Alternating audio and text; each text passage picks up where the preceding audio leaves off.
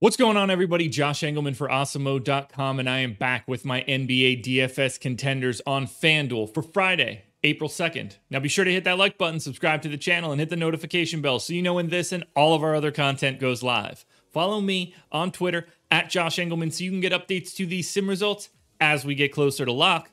And finally, let me know in the comments section who is your favorite and least favorite of my contenders for today's slate. We round out the bottom of my top 10 with Clint Capella, Christian Wood, PJ Washington, Patrick Williams, and Jaden McDaniels on the outside looking in. Who will be my favorites? My top 5 plays for today? It's time to find out. First up at number 5, we're going to the center spot and we're grabbing Robert Williams. He missed the last game, but he's back for this one. 6,600 projected for 39. The goal is 45. He's going to be in the optimal lineup 23% of the time. He's been playing pretty solid minutes. I've got him in for 28, 1.4 fantasy points per minute. This dude is a monster. 12.5 points, almost 11 boards, 2.8 blocks, 1.3 rebounds. That's over 4 stocks in a pace-up matchup against a Houston team that isn't good at all. Robert Williams can thrive here. Christian Wood's pretty bad defensively, and I think that fits really well for Robert Williams. He can have an above-average offensive day and really let the blocks fly. No problem here spending 6,600. The upside is massive.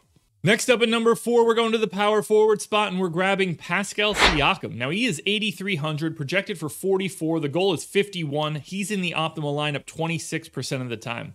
Raptors don't have Kyle Lowry today, which means that everybody gets a really sizable boost.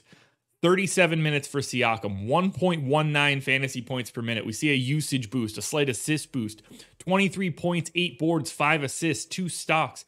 Really nice matchup against Golden State. Average defense, but pace up spot. Raptors gain 2.8 possessions over their averages. I'm guessing they probably even play a little bit faster with Kyle Lowry off the floor. This is not the last Raptor we're going to mention, but right now, Siakam pretty firmly in the top 5.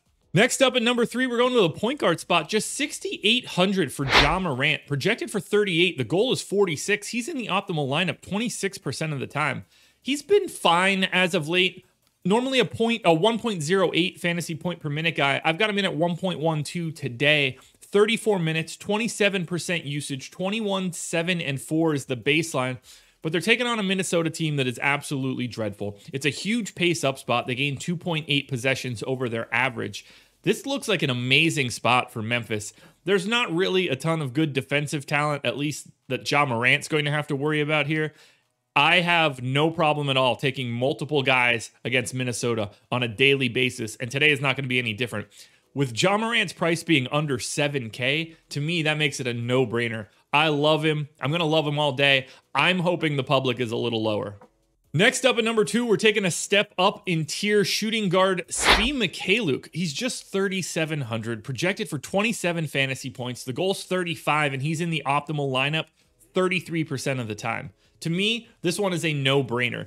The Thunder are missing everyone. No Ty Jerome, no Shai Gilgeous-Alexander, no Dort, no Baisley. Svi's going to play north of 30 minutes. I've got him in for 32, just over 0.8 fantasy points per minute, 22% usage. It's mostly scoring, 15 points, 3 assists, 3 boards, maybe a steal. And it's a tough matchup against Phoenix. It's actually a pace-down spot against a decent defense.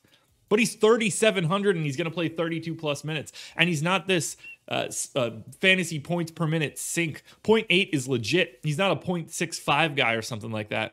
At 3,700, you don't even have to overthink it. He's going to be incredibly popular. He's basically a cash game lock, barring news for the rest of the day. I'm not going any other direction. You can see we took a big step up in tier over Ja Morant. Svi is a no-brainer at 3,700. Just play him a lot. Now, before we get to that number 1 contender, one last reminder to hit the like button, subscribe to the channel, hit the notification bell so you know when everything goes live, then head on over to Twitter. Follow me at Josh Engleman so you can get the updates to these sim results as we get closer to lock. I'm not on live before lock tonight, so you're going to want to keep your eyes peeled for those updates. Head underneath this video, hop in the comments section, let me know who your favorite and least favorite contender are for today's slate. And if you've got a contender that I missed, let me know who it is so I know what I need to look at later on.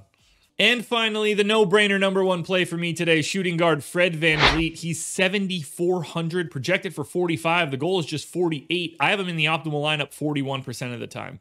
Van Vliet gets the biggest boost with Lowry out. He sees a monstrous usage increase. I'm taking him from 1.06 fantasy points per minute to 1.22. He's playing 37 minutes, 27% usage, 23, 7, 4.5, 2 steals, and that same pace up spot that Pascal Siakam gets. Almost 3 additional possessions for the Raptors. It could even be a little bit more. This one's a no-brainer to me. It doesn't really even matter what changes in this slate. Fred VanVleet is an elite play. He is underpriced for the role that he will have, and no matter what, he's a top 5 guy today. It doesn't matter what news comes in other than Fred VanVleet being ruled out. Alrighty, folks, that will do it. Those are my NBA DFS contenders on FanDuel for Friday, April 2nd. Almost forgot the month. It's hard, man. Strategy show with Laffy coming up at 10 a.m. The process show is in the books. You should watch it. We broke down all 10 games already. And by we, I mean myself and the fantastic people that watch it along with me. We had a really good crew this morning. That's it then. We're done for the work week. Yay! No more contenders for the next 2 days. Josh needs a break. That's cool, though. We'll be back again Monday morning with another edition of the Contenders. Good luck tonight, everybody. Have a great weekend.